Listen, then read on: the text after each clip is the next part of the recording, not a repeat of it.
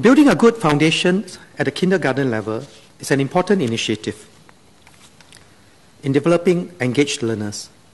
Let me now speak about how, at the next stage, our schools will equip our students to succeed. I want to thank Dr. Lily Neo for your suggestions on how we can level up. Students enter primary school with different dispositions and readiness for learning. Sometimes this is due to learning difficulties, but often it is a lack of home and parental support for learning. Some parents are keen to help, but do not know how. Others are preoccupied with making ends meet or with family problems. Some students come to school with low expectations of what they can achieve and are not putting in enough effort. To address this, MOE will embark on a comprehensive program to level up our students. This will help every Singaporean child, regardless of family background, start from a quality kindergarten and then build a strong foundation in the 10 years of primary and secondary education. This is especially important for students from disadvantaged backgrounds or who need more dedicated support. This leveling up efforts will be integrated with our overall approach in our schools to develop engaged learners. In other words, it is not a standalone program. Students who need help in specific areas will be given more attention and resources. When they have achieved the baseline mastery, they will be taught using other learning approaches. This is a student-centric approach in the spirit of what educators call differentiated teaching, or in Chinese, 因材施教. Our leveling up efforts will nurture engaged learners through 4 prongs. Let me speak on each of these in turn. The first prong is building confidence and the motivation to achieve. This is the core of learning. A child must feel that, yes, I want to do it, and yes, I can do it. A teacher must set suitable challenges and help each child experience success. We must create a virtuous cycle of effort, success, confidence, effort.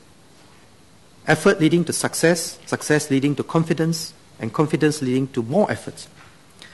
This is especially important for those from disadvantaged backgrounds. So we need efforts from all parties. First, building confidence at preschool levels and extending this in our schools. And we'll infuse this in our school curriculum, CCAs, and character and citizenship curriculum. Second, working with school-based student care centers to reinforce the efforts of our schools for students who need extra support. Not just ensuring that they do homework, but nurturing a resilience to succeed. Third, we'll intensify partnerships with parents, self-help groups, and community organizations. Parents play a critical role. SPS Hawazi will elaborate on this later. The second prong is building literacy and numeracy foundations. In our preschool, MOE already provides literacy assistance to 250 preschool centers. This helps children from lower income backgrounds who are from a non-English speaking environment. This is done through one-on-one sessions or in small groups. Over the next 2 years, we'll provide this assistance to another 100 preschool centers. The Lee Kuan Yew Fund for Bilingualism will catalyze preschool bilingualism efforts. Such efforts will help our children build a strong foundation in English and their mother tongue language from young. In our schools, we're helping all our children learn through better research-based methods. Stellar for English language and literacy, and a concrete pictorial abstract for numeracy. For the mother tongue languages, students learn through appropriate modules and methods that take into account their linguistic abilities and their home language environment. For students who start primary school with weaker foundations in literacy and numeracy, we have the Learning Support Program for English and Mathematics.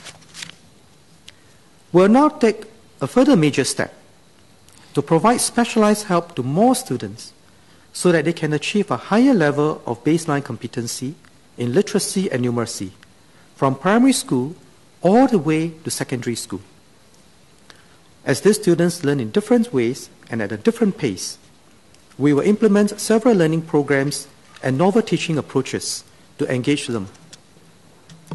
This will level up our students at zero cost to them. Students from lower income families, which many of you have spoken about, will get the extra support they need from our schools.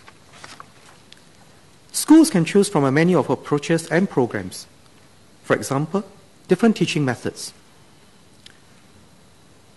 Learning algebra can be too abstract for many students. Understanding the meaning and the manipulating expressions with numbers, x and y's, can be challenging. So some teachers are using learning aids like the LG discs in Bedok View Secondary School. The second approach is to use different teaching arrangements. For children who lack confidence and need more structure, schools may provide small group teaching and break the learning tasks into smaller parts. This is used, for example, to support English literacy at Da Qiao Primary School.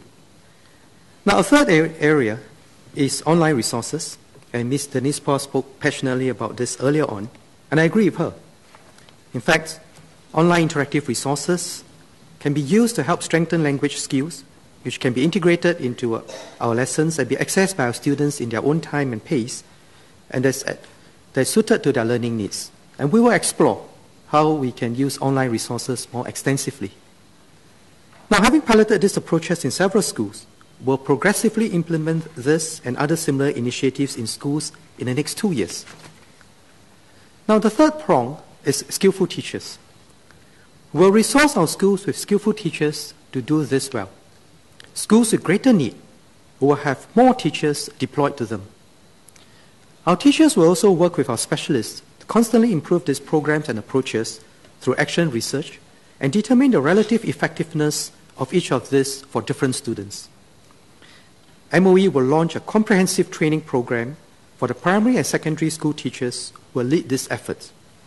This will enable them to better identify the learning gaps of their students and to customize how they teach.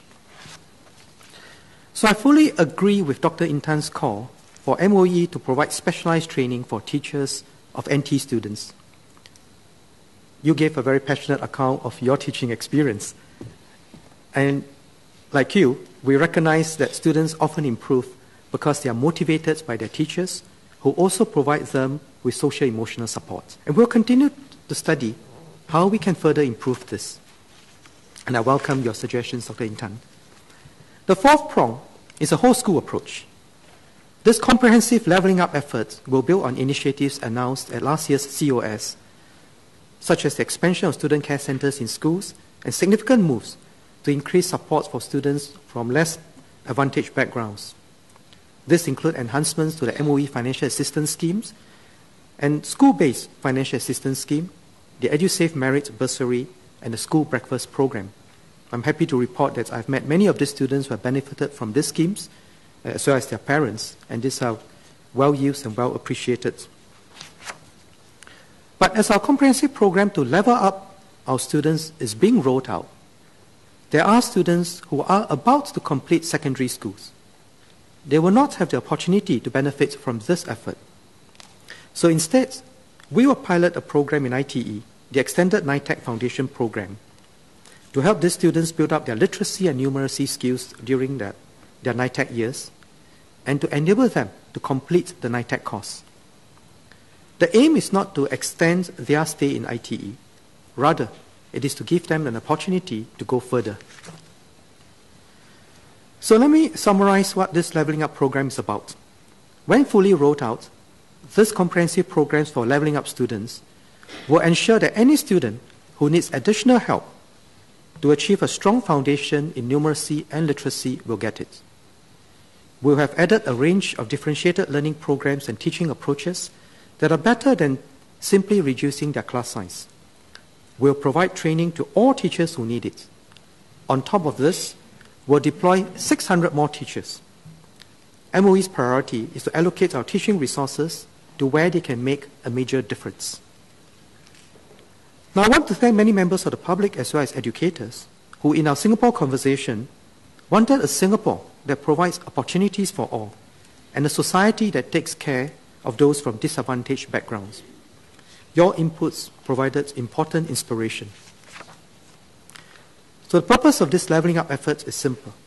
It's about providing the best opportunities for every child to succeed, regardless of their background and pace of development. Every child has the potential and power to succeed in school and in life if he or she puts in the effort. The new initiatives are to ensure that every child fulfills his or her potential, and special attention is given to those from disadvantaged backgrounds. This is about hope, it is about inclusion.